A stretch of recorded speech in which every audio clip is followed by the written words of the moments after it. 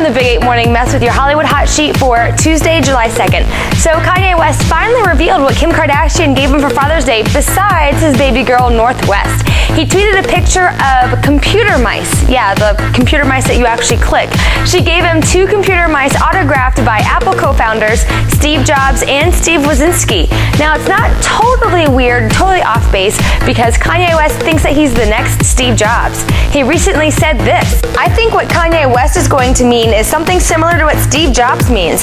I am undoubtedly, Steve of internet, downtown fashion culture, period." I have no idea what he means by that statement. Moving on, Selena Gomez had a wardrobe malfunction while she was performing in Boston on Sunday night. She had a beautiful, long, flowy dress on, but it had a slit up the middle. The slit opened, and we saw her vajayjay. Except, we didn't really see her vajayjay. She had on nude underwear. It just looked like we did. For all these stories and more, check out our Hollywood Hot Sheet on WAPE.com.